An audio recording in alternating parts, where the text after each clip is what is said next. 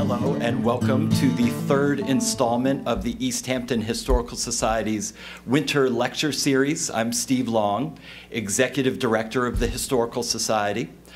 This evening, once again, I am filling in for our series organizer and host, Barbara Borsak. I hope she'll be back next month for our final presentation. During this year's Winter Lecture Series, we've been celebrating the centennial of the East Hampton Historical Society's founding by looking at the histories of the museums and historic sites that we interpret. This evening, we'll be learning about early schools and education in East Hampton, which of course features the Historical Society's headquarters, Clinton Academy. And I'm thrilled to introduce our speaker, David Cataletto, an East Hampton native and member of the Historical Society's Education Committee. David teaches 6th grade history at East Hampton Middle School. After receiving a bachelor's degree in anthropology from the University of Massachusetts, Amherst, and a master's in education from City College, David began his teaching career at PS 41 in Manhattan, and then moved back to teach in East Hampton in 2011.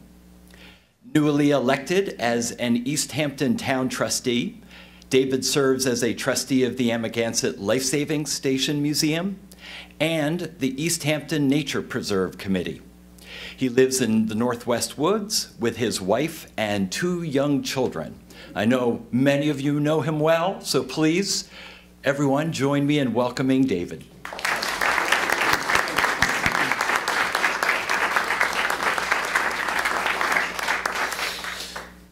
Hello, class. Good to see you all seated neatly and quietly. Remember not to speak without permission, or you might be out chopping wood in the cold until noon bell. Now, today's lesson will be on the rich history of education in our fair town of East Hampton. And, well, there will be a test on this material, so take good notes. Now, if your quill pens are sharpened, I'll begin. Seriously though, folks, thanks so much for joining me tonight. My name is David Cataletto, and I grew up around the corner from here, went through our great school system, now teach 6th grade, as Steve said, and I'm also honored to be an East Hampton Town Trustee. Thanks to the East Hampton Historical Society for inviting me here tonight. I feel honored, and I've been inspired and educated about the incredible past of our town from attending these talks for many years. I was kind of hoping this chat would be at Clinton Academy, like it used to be, since we would have been sitting in the actual school that I'll be talking about in a little bit. But anyway, we're close enough, just a few doors down the street from the famous academy. We are still together in another important building that has been a pillar of knowledge in our community. The East Hampton Library certainly goes hand in hand with the education of our town. Town trustees have been one of the original governing bodies in East Hampton since its beginning. Mostly the trustees have governed the lands and bodies of water here, but the trustees were also responsible for founding and financing our earliest schools. So, being an East Hampton teacher and trustee, I'd like to think I have a connection with our topic tonight. But really, we all do. All of us have the common experience of education and schooling, and we all remember those moments of inspiration and frustration. So tonight, picture yourself in the shoes of those students you'll hear about, or within the walls of the schools I'll describe. And I hope somewhere along the way that picture comes alive in your mind, and you can see how it was. And if you're here tonight, it means you've continued that quest for knowledge, and I commend you. I'll do my best to take you through an abbreviated history of early education in East Hampton, including the different school buildings spread from Wainscott to Montauk, with a focus on Clinton Academy. I say abbreviated because, really, a lecture could be spent on each of the 5 districts. Now, I just want to take a minute to acknowledge that before the first colonists set foot on these shores, the native population living here would have been educating their own children for millennia. The Montaukets and Shinnecocks would have educated the younger generation how not only to survive, but to thrive in this rich land. From farming to hunting and fishing, these lessons were passed down orally through the spoken word, as there wasn't a written language for the tribes of the Algonquin Nation. Some of these lessons were subsequently taught to the first settlers of East Hampton. In fact, if we are talking about early education in East Hampton, we can't forget that the local indigenous people were probably the first real educators for the early settlers here, teaching them countless skills from fishing techniques, hunting whales, and farming the Three Sisters. Powerful native medicinal remedies from local plants and herbs were quickly picked up by the English colonists, saving many lives. Without this education from the Montauk, Shinnecock, and other local tribes, things would have been much more difficult for those first risky settlers dropping anchor in Northwest Harbor. Now, the standard of education in the mid to late 1600s in the colonies was not very high. These rugged and innovative early men and women initially put more importance to cultivating land and sea. Experts with plows and muskets, axes and looms, these first few families, the original Bonnickers, eventually learned to thrive off these rich lands. In these early beginnings, boys had to do their chores first. Feed livestock, cut firewood all year long, farming, fishing, and whaling spring, summer, and fall. In the winter, which was the slack season, they were allowed a little schooling. Girls helped their mothers around the house and were not expected to do much book learning. Early teachers were mostly parents or older family members. The Bible was the most important book in the home, and early education at its most basic was to learn rules and scripture. However, it seems that education in East Hampton had an equal or higher standard than the rest of the northern colonies. Although children's help was needed in the fields and on the water, early schooling began at home. And limited though they were, public records show that colonists here were highly acquainted with their political rights and kept a watchful eye on keeping them. This freedom of thought is, after all, why so many settlers left England and other European countries in the first place. It seems that East Hampton citizens have always been an independent and liberal-minded group that cherished the freedoms they held in the somewhat isolated colony, surrounded by their rivals, the Dutch, and the fragile Native American alliances. This spirit of independence later led many of its men to join the American Revolution. Because East Hampton citizens knew enough from their education that they did not want to have to bow down to a monarchy, these students would grow up with the knowledge of the world around them and what they should be entitled to. These ideas and philosophies that were fostered in academia led to an enlightened citizenship. And even though Long Island was occupied by the British during the Revolution, our forefathers never gave up their independence of thought. These innovative people had an eye towards intellect and staying informed. More so than other colonies, as we will see later, when East Hampton founded the first academy in New York that included women. Imagine for a moment you are a child in early America. What does education look like for you? In large part, the answer to that question rests in who you were. Back then, education was determined by class, race, and gender. The lower working class and minorities didn't have much time for schooling. Instead, they joined apprenticeships or on-the-job training under the supervision of an experienced master. These apprenticeships usually lasted 3 to 7 years and taught the apprentice the ins and outs of a trade. For example, if you were a poor boy in colonial America, you might become a blacksmith's apprentice, learning how to be a blacksmith by working for one. After a certain number of years, you would be skilled enough to open your own blacksmith shop. The children from wealthier families, education took the form of tutoring or working one-on-one in small groups with a hired teacher. What about the children who were in the middle economically? They would most likely be sent to a dame school, usually run by a woman, hence the name. And this is an early rendition of a dame school.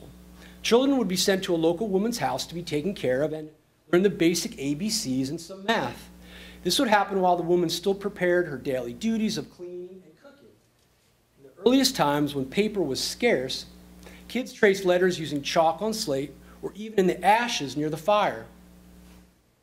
Now, in 1848, 34 families founded the town of Maidstone, soon to be renamed East Hampton.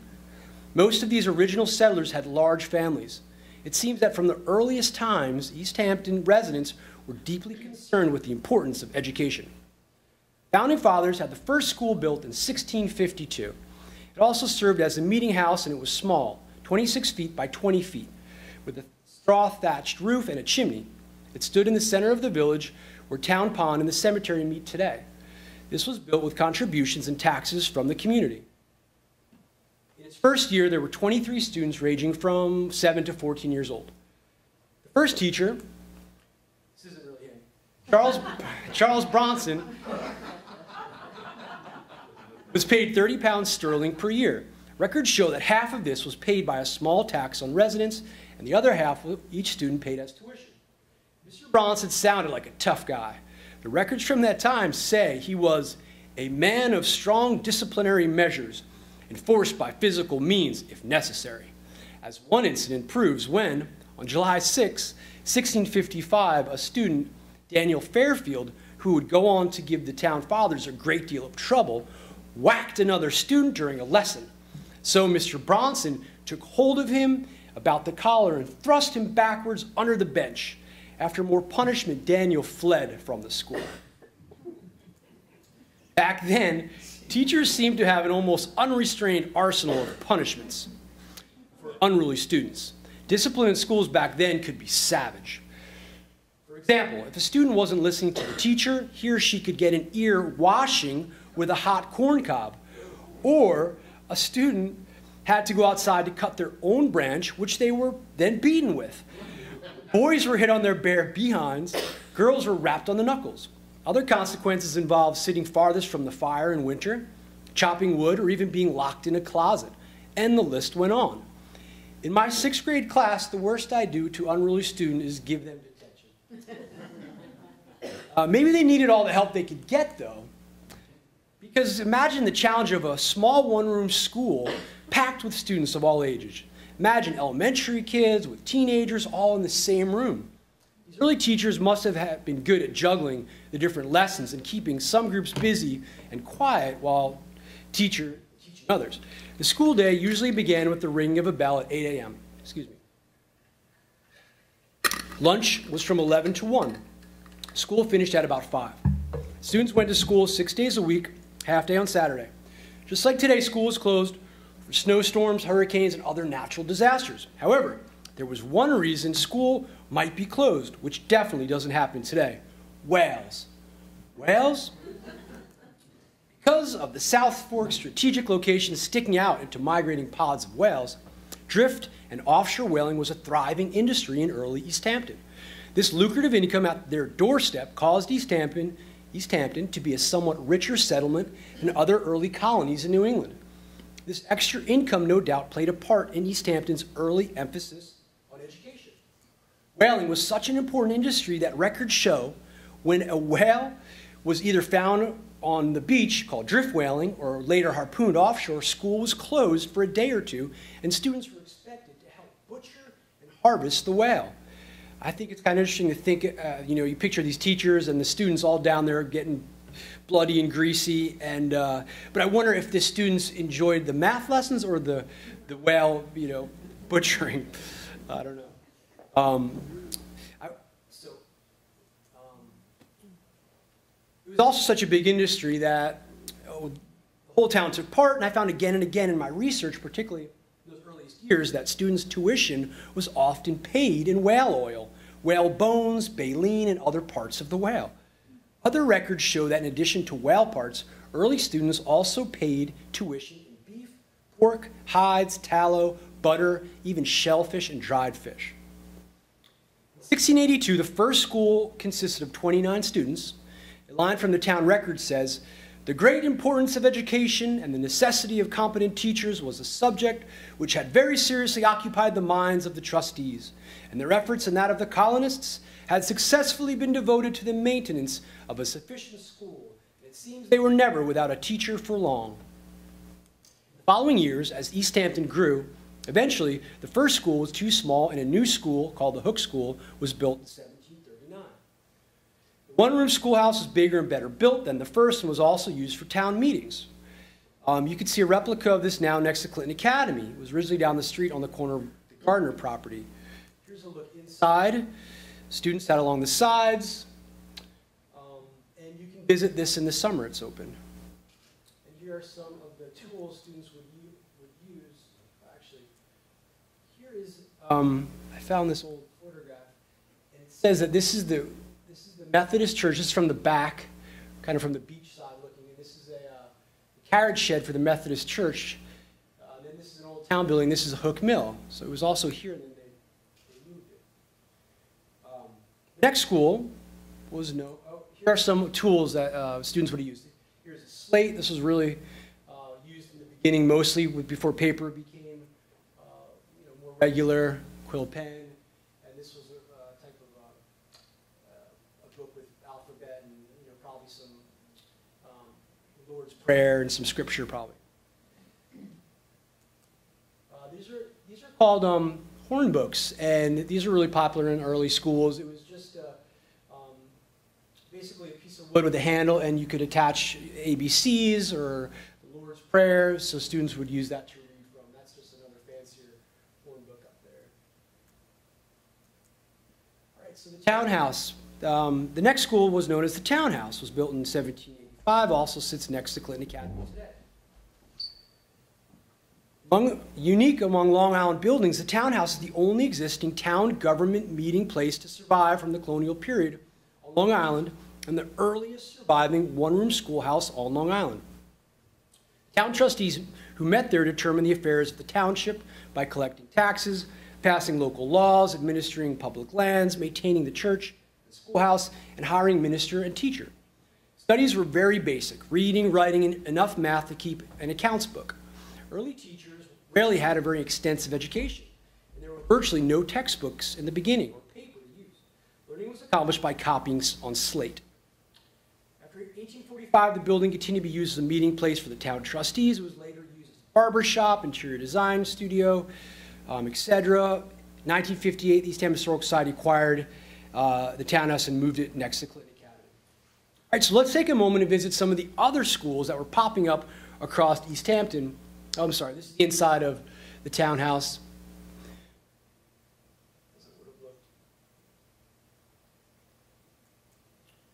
All right, so here are our school districts, and you can see we've got Wainscott, East Hampton, Springs, Amagansett, and Montauk. And you're gonna hear about it. Gardiner's Island they had a school there, and it was actually part of Springs. Originally, Sag Harbor, because there wasn't much of a population, they went to school in the Northwest. So that was the sixth. There was actually a sixth district back then. And today, they're pretty much along those same lines, I believe. All right. So Northwest Harbor today is a pretty quiet place. In fact, my 3-year-old son and I walked the beach there this afternoon and didn't see a soul, let alone a boat. But back in the day, it was a bustling commercial center, even in winter, with wharves, shipbuilding, a sawmill, fish factory, and big sprawling farms. It was, after all, the first port for East Hampton, and many families lived and worked there. The first schoolhouse we know about was built in the Northwest in 1725. The original one-room schoolhouse is located near the entrance to what is now Cedar Point Park. A line from the Journal of the Trustees by the clerk in 1725 states, "Made the Northwest Schoolhouse warm and fit for the winter freeze." It was rebuilt by Henry Dominy in 1792. In 1827, it was relocated and refurbished to where you can still see the foundation today. It was called the Vanscoy School since it was on Vanscoy land. In return, the family asked for 6 cents a year plus all the ashes from the school fireplace, which was used as fertilizer. One-room wooden structure could hold 30 to 40 students. This is located near the old Northwest Cemetery and Northwest Road. I recommend checking this place out. It's a beautiful little glen with hiking trails and other interesting historical sites. Miss Mary E. Vanscoy taught for a number of years here. The school was abandoned in 1885 for lack of enrollment. The Northwest settlement had been in decline since Sag Harbor built Long Wharf and became the preferred port for its deeper waters. Northwest School closed, there was originally 6 districts. All right, now we're going to Wainscott. Another school was built in Wainscott in June 1730. It's not this one. This one-room schoolhouse was right next to where the school is today. It was rebuilt in 1796, the year the state legislature passed an experimental act to establish schools with public funding. In 1826, there was a tragedy The old schoolhouse was burning, leaping flames quickly consuming oak and shingles as sparks lit up the night sky. Osborne's, Hands, Strong's, and Edwards's, all wainscot hurried towards the blaze. But in the early 19th century, there was no fire hydrants, and no fire department was at the ready. The hastily organized bucket line had little chance of smothering the flames. Local legend claims that a disgruntled student had set the fire in the dark of night. It was rebuilt on the site it sits today, and this is an old photo of the second house. In 1884, the third school was built. In 1906, the third school was built. It's kind of a beautiful little school. It was also the church. In 1907, Judge Hedges described the schoolhouse as a community center. The village seine net was stored in the loft, and it served as the first church. 3 generations had worship there. It was the center of schooling, center of fishermen's meetings, center of religious worship. And here's the Wainscott School today. They have a great playground there, too. All right, now we're going to Amagansett. So this is the one of the original schoolhouses in Amagansett. It now sits in front of the school, so you can visit it today in the summer. They have hours. You can peek in the windows. So this was built in 1802 by Samuel Schellinger. Basically, it was built across the street from where the school is today. Oh, here's a look inside. This is from the 1800s. Here's some students sitting with their classmates. The desks also were benches. They were like bench desks. So then this was moved to where the tennis courts are today, and it was eventually auctioned off to Joshua Edwards, who used it to store fishing gear and equipment. And it was eventually donated back to the school where you can see it today.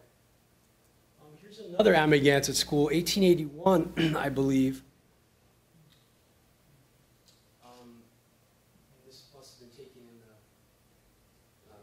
30s or something. Kind of a beautiful school. Not sure if that's around today. Some of these. All right. And there's a quote on the rock in front of this schoolhouse, which I like. It's written by Albert Einstein, who visited Amagansett in the 1940s. It says, "Learn from yesterday, live for today, and hope for tomorrow." So the current schoolhouse is a Georgian-style building that was opened in 1936. I don't actually have one of that, but you probably all know the school. On a side note, during the last 2 years of the COVID pandemic, enrollment doubled in Amagansett. And in fact, enrollment has ballooned in all the East Hampton school districts since the pandemic, 2020. All right, we're going to Springs. Springs built its first schoolhouse in February 1784. East Hampton Town trustees authorized the building of a schoolhouse on the north side of the town. This is not it. The second schoolhouse, which also served as a place of worship, opened in 1807 at the corner of Fireplace Road and Old Stone Highway. So that's where we are here. The third schoolhouse was built in 1847, known as the Little Red Schoolhouse. And that was a part of this original Ashwan Hall. I think it basically kind of looked like that. I couldn't find any photos of that. It was sold to the Springs Historical Society in 1909 for $1 and is now part of Ashawa Hall. And Ashawa Hall is the Montauk word for, does anyone know? A place between. A place between, yes, Aline, and also it's also known as a meeting place. All right, so the fifth schoolhouse, and also a lot of the time schools were built near churches because in the beginning they went hand in hand. That was, the earliest lessons when we were studying scripture, you'd learn to read so you could read the Bible. So a lot of schools were near churches like Clinton Academy. And a little side note, my parents were married right in that church right there.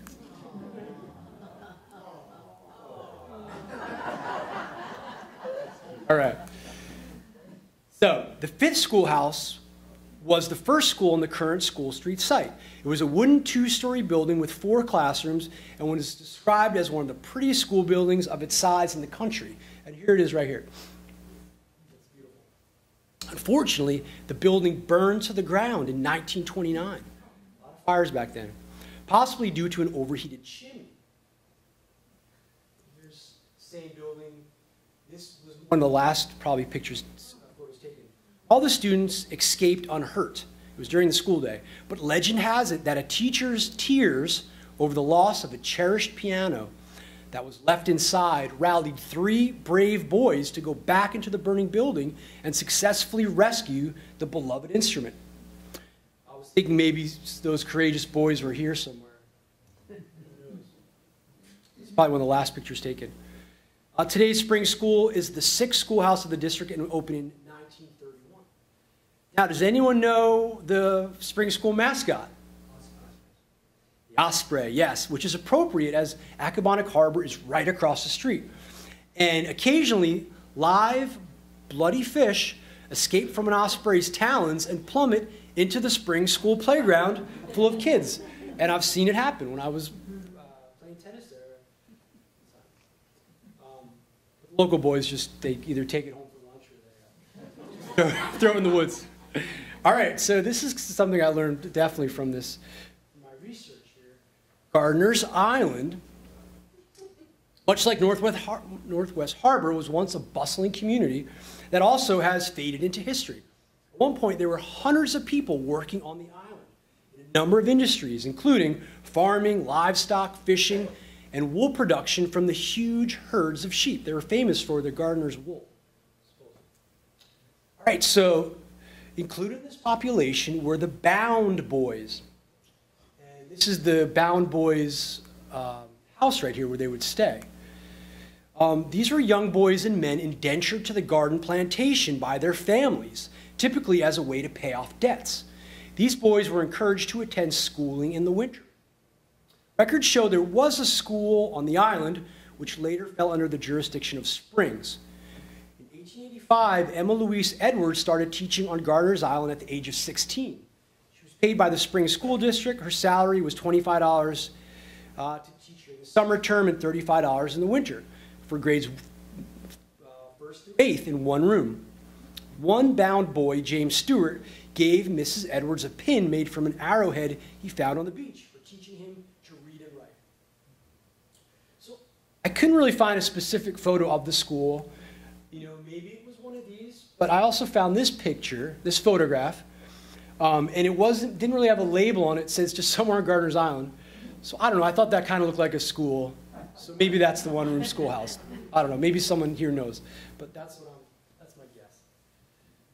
All right, next up, what's left? Montauk, yeah, Will. All right. Montauk was the last school district to be formed as for centuries the most remote of East Hampton's hamlets. The population was low, consisting of mostly seasonal fishermen and cowboys who shepherded the large herds of cattle and horses. Does anyone know the Montauk mascot? Mustang. That's right, Mustang, from those original herds of cattle and horses. And that's another whole lecture. On October 5th, 1896, Montauk's first school, there it is, at Second House, with Miss Martha Osborne of Wainscott as teacher. Classes were held in a wing off the kitchen, with about a dozen Montauk students in attendance. Second House also had rooms for boarders, like a modern-day B&B. So, can you imagine these local kids doing lessons near where dinner was being cooked up for some of the first vacationers from New York City? Classes were held there until a schoolhouse at Hither Hills, Montauk, was opened in 1900. And it was called the Little Red Schoolhouse. There was a lot of Little Red Schoolhouses. And taught the children of fishermen from Fort Pond Bay and life-saving station men of Hither Plains and Ditch Plains. In 1919, the second school was erected, a little bit bigger, below the Montauk Inn, which eventually became part of the Montauk Firehouse over on that side. Montauk's third school, the one in use today, on the Great Hill, as it was called, was built in 1928. The school was supposedly inspired by Carl Fisher's architectural vision of Montauk, the Miami of the North. Here's a quote from the East Hampton Star, October 19, 1928. Montauk can now boast a brand new school with an auditorium that seats 450 people. The school is an architectural achievement built by Pearson Construction, a local company that has delivered a world-class center for learning. Everybody in town wants a tour. And they did host a huge opening ceremony that was attended by most of the town. All right, so let's go back again to East Hampton Village. Throughout the history of this town, there were various people and groups who looked out for the interests of the poor and lower-class youth who lacked opportunities for a better education. In the late 1700s, one of the more famous was the well-to-do English sea captain William J. Rysom, who chose East Hampton's Clinton Academy as the best place to educate his 6 motherless daughters. Captain Rysom married Phoebe Hunting Miller and settled in Sag Harbor and had a very successful shipbuilding business. Throughout his life, the captain gave money to help educate the poor. When he died in 1813, he left a $500 fund for the education of needy children in East Hampton. To this day, the East Hampton trustees still administer scholarships with the interest from these funds, and over the past 200 years, hundreds of children have benefited from Captain Rysom's generosity. Clinton Academy would probably never have existed if it wasn't for the defeat of the English in the American Revolution. Here's what happened. A year after the Redcoats surrendered at Yorktown, New York's Governor George Clinton declared, "Neglect of the education of youth is among the evils and consequences of war. Perhaps there is scarcely anything more worthy of our attention than the revival and encouragement of schools of learning." You see, during the years of the Revolution and those leading up to it, education in the colonies had been partially neglected. The governor's words inspired East Hampton's Reverend Samuel Buell to construct the first Academy of Learning in 1784. Originally called the East Hampton Academy, the name quickly changed after New York Governor Clinton made the trip to East Hampton for the dedication and gifted the school a famous large bell. This bell had a long history before it reached our town. And it would have hung right up there. For over 100 years, it had hung in a church in downtown Manhattan. In 1775, George Washington had this bell, among others, removed from churches in downtown New York and shipped to an iron foundry in Pennsylvania to be melted down into musket and cannonballs for the fight against the British. But in 1783, it was discovered that somehow the bell still remained, and it was turned over to Governor Clinton and then to the new academy in East Hampton. So instead of a weapon of war, it became a beacon of hope. The academy was constructed in 1784, only a year after the British left Long Island. It was built with funds contributed by local citizens at the request of Reverend Samuel Buell, pastor of the East Hampton Presbyterian Church. It's soon to be the first headmaster of Clinton Academy. Buell graduated from Yale College in 1765 and was inspired by the beautiful buildings on campus there. Here is a building that he would have gone to. This is on Yale campus, and this is called Connecticut Hall. And you can see it's a bit more grander, a bit bigger, but it has the same style architecture, just this is a bit downscale. So he was inspired by Yale. He wanted East Hampton to be inspired, so they built it very similar. And also Harvard has similar buildings like that. Those were, of course, the first 2 major colleges available.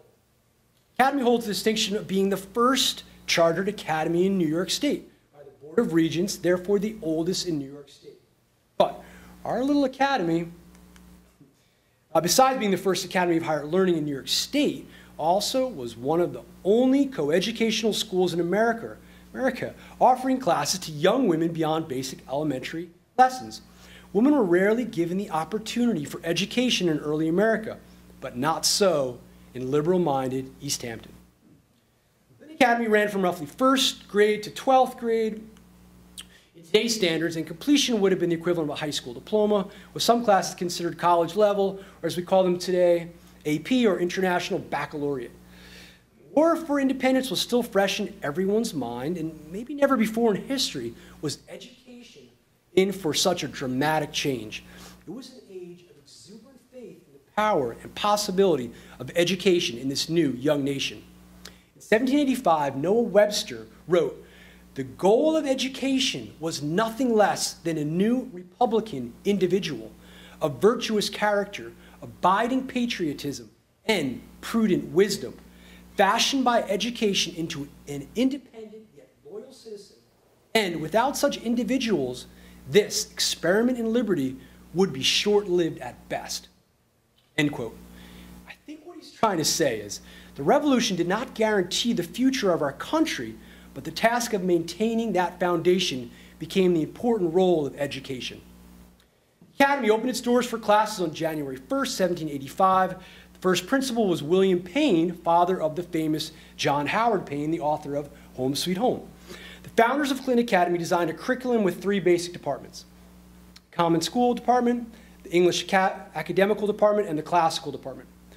Also, because of East Hampton's close proximity to the bustling international port of Sag Harbor, many men were attracted to life at sea. So there were classes in ocean studies, world geography, and celestial navigation. Students learned to use the sextant, charts, terrestrial globe, and other tools of the sailor. Many students did go to sea and had the opportunity to test their skills and to see the world they had learned about at the academy. A few would become famous captains of whaleboats and commercial vessels that crisscrossed the globe at years at a time. George Brown, an alumni of the academy, was captain of the whale ship Ontario out of Sag Harbor for 10 years before being killed by a whale in 1850 off Hawaii. In general, the wealthier a family was, the further your education extended. The upper-class boys, after graduating, would most likely attend a college in America, but might also sail across the Atlantic for England to enroll at Oxford or Cambridge. There were 56 pupils in 1788, and 10 years later, in 1798, the academy had more than doubled with 121 students. Of these, about half were day pupils or local kids, and half were boarders from out of town who stayed in nearby homes with local families, paying for room and board. Young men also occasionally boarded in the attic of the academy, as evidenced by graffiti on the ceiling dating from the 1850s. Because of its growing fame and recognition, students came from New York City, New Jersey, Connecticut, and soon all up and down the East Coast. Some youth came as far away as the islands of the Caribbean and probably sailed on ships carrying kegs of molasses and rum to the port of Sag Harbor. Every night at 9 p.m., the famous bell was rung from the high belfry, signaling all students should be at home for the night. The Academy's greatest year, 1815, it attracted 156 students. Most students would have walked to school, but some students rode horses that would be left to graze in the paddock around back or hitched up in front. One student, Jonas Miller, recalled riding with both his sisters on his family's horse for many years to make the commute from their home near Lily Pond each day. So that's 3 to a horse. The fact that Clinton Academy was built directly across from the main street from the Presbyterian Church is clear evidence of the relationship of religious instruction to academic study. Students were required to attend daily morning and evening services at church. In the 18th and 19th century mind, this was not considered a breach of the new nation's separation of church and state. The Bible was joined by other important widely read school books such as Pilgrim's Progress, the New England Primer, Isaac Watts' Divine Songs, and Tacitus, a famous Roman author. As it is today, music was a cherished part of school in East Hampton. Mostly hymns were sung, but there were other little ditties recited to help students learn lessons. Teachers played violins, flutes, and later piano to accompany their students. As noted in the Academy records, Mary Bennett played a contagious violin, and as students watched their teachers dancing fingers, they pushed their voices to meet her, daring each other, it seemed. So I looked into popular songs. What do you think popped up? Yankee Doodle. It's a big cliche, but class, we're going to just do the first verse together, all right? So sing with me.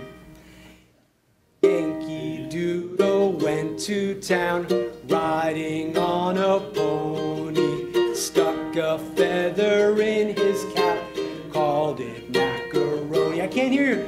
Yankee Doodle, keep it up. Yankee Doodle dandy, mind the music and the step, and with the girls be handy. All right, good singing. Nice. You guys, no homework for you tonight. You did really well.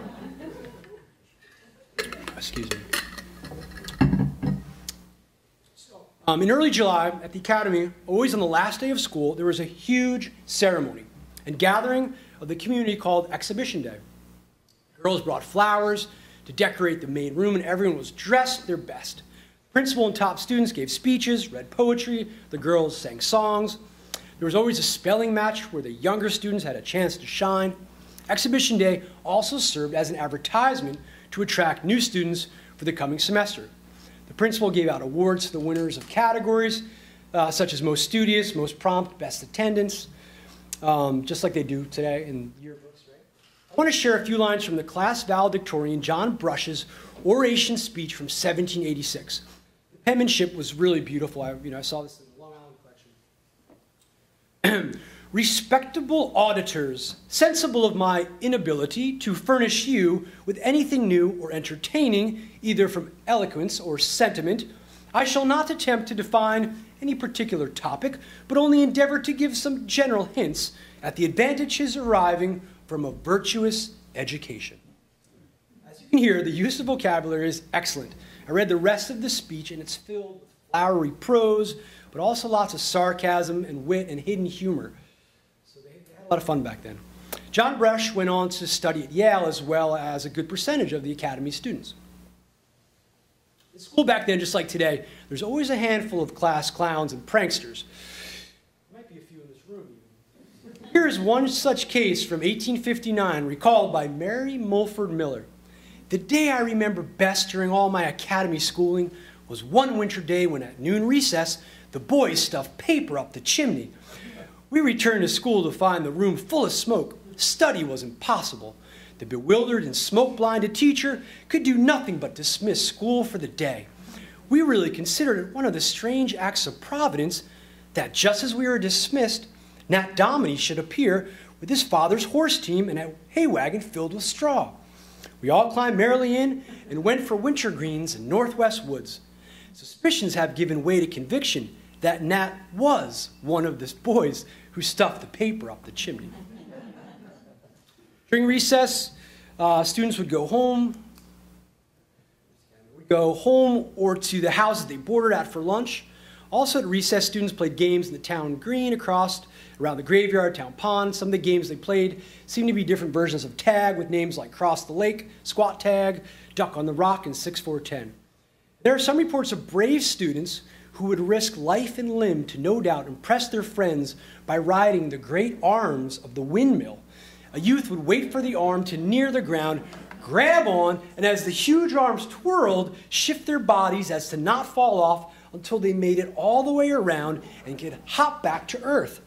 Something they probably didn't tell their mothers. In the winter, they skated on the pond or went sledding down Mill Hill. Supposedly, the desired run would be down Mill Hill and out across Town Pond. I think Mill Hill, they say, was bigger back then. Horace Halleck, a student at Clinton Academy from 1819 to 1822, wrote years later, I would love to remember my time there at the Academy, then in its glory, its broad street flanked on either side by well-kept carriage roads, carpeted through its center by a fine, large grass plot, its flocks of snow-white geese parading through. Its streets are floating leisurely upon its two large ponds. Its two well-known windmills standing as sentinels on each end of town. Its academy, the literary home of so many aspiring youth. Its charming ocean beach, where almost daily in the summer and fall, we students would go for a refreshing bath in the pure waters of the Atlantic. Clinton Academy might be one of the most dramatic structures within the East Hampton Historic District, reminiscent of 18th century educational buildings modeled after Yale and Harvard campuses. By 1881, the state dissolved the chartered academy system and the school reverted to the trustees. The doors to Clinton Academy closed and the building was altered significantly.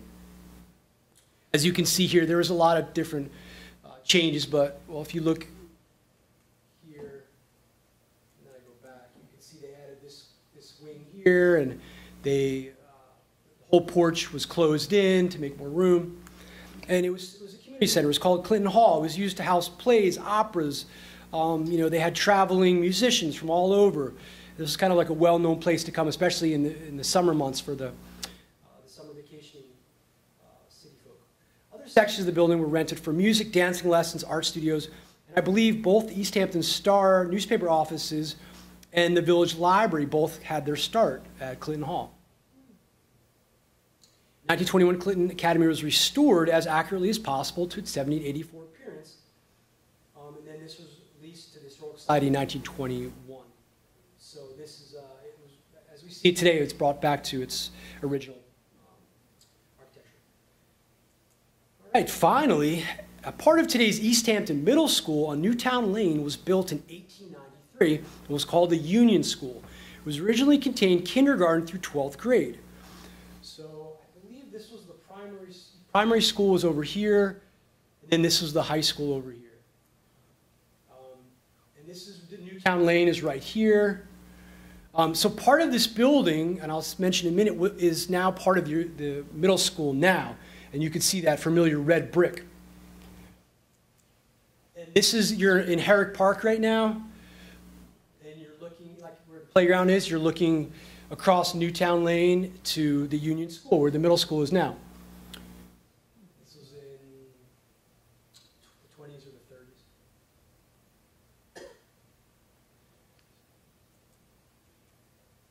In 1924, the Union School was largely demolished to make way for the present middle school. The front facade was saved and moved to the intersection of Main Street to become the Veteran of Foreign War building, which today is London Jewelers. So London Jewelers, the facade, part of that was from the Union School. I'm not sure exactly what part. It might be, it might have been this part. Huey King said they put he told me they put on those Doric columns afterwards. I think the Masons added those once the facade reached that spot. As the population grew, a separate high school and John Marshall Elementary School were built. Today, the middle school where I teach contains only 6th, 7th, and 8th grades. So I'm not really sure where the original, but part of that is in there somewhere. As the population grew, a separate high school and John Marshall were built. Okay. All districts, so today, all the districts, Montauk, Wayne, Scott Springs, you go to East Hampton High School for 9th through 12th grades. And what's the East Hampton High School's mascot? Bonneker, the waiter-wearing, clam-raking, wielding Bonneker, yeah. In East Hampton Middle School this year, our motto is, knowledge is power. I think our early East Hampton forefathers understood this perfectly. And although they plowed in the field and fished in the bay, they also understood the importance of education. Since researching this topic of early education in East Hampton and digging deep into our town's soul of academia, now I understand even more how important the role of education was here and still is today. Not just from the classroom, but from the family, from the library, from the museum, the entire community. All of us should play a role in the betterment of the future generation in any way we can. Hope you enjoyed this talk and learned something about the history of education in East Hampton, and to recite the quote from that plaque in Amagansett, learn from today, learn from yesterday, live for today, and hope for tomorrow. Thank you very much.